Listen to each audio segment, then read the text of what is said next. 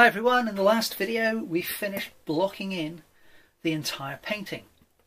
Now I'm going to introduce some clouds into the sky, and taking inspiration from my view out the window here, I'm going to mix up some titanium white with just a touch of cadmium yellow. And I'm going to introduce some lighter regions to the sky in 2 or 3 places. And I'm just going to work the brush back and forth to soften the edges as I apply the paint.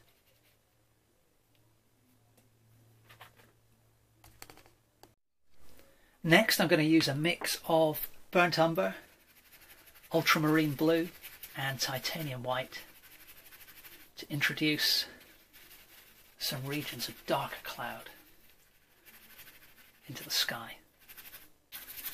And again, I'm working the brush back and forth on the paper,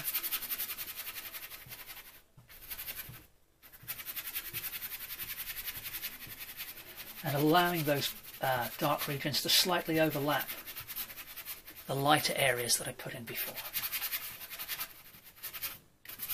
And as the paint runs out on the brush, I'm just pushing a little harder and getting all these delicious dry brush effects. One of my favourite techniques in painting is the dry brush effect,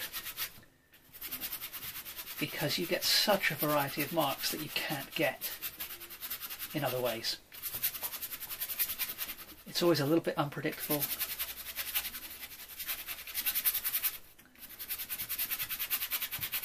but you can be really expressive using this simple technique.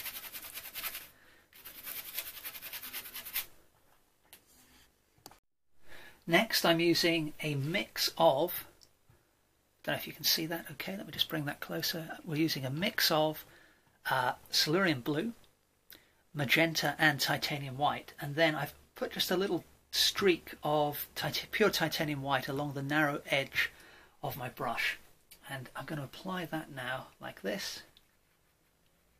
And you can see that little hit of white just gives a burst of colour, burst of white I should say, on the edge of the paint that I've applied.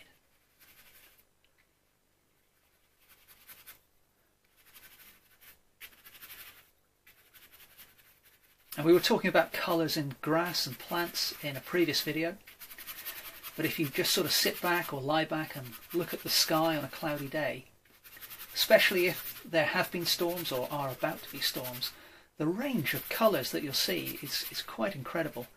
With the exception of green, you can put pretty much any colour you want into a cloud, and you know, you can get realistic effects.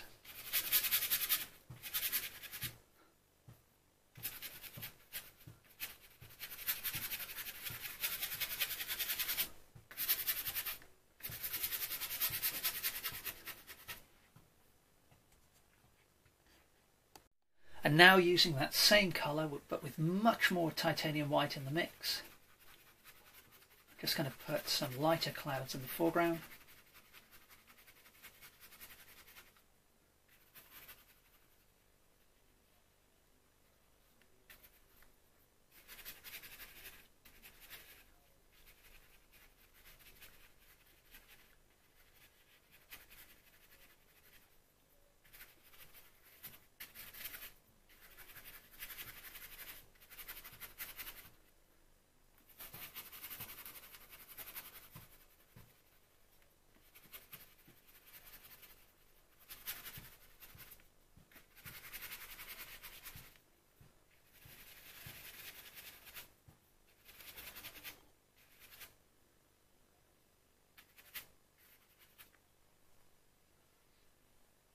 And that's our sky pretty much established.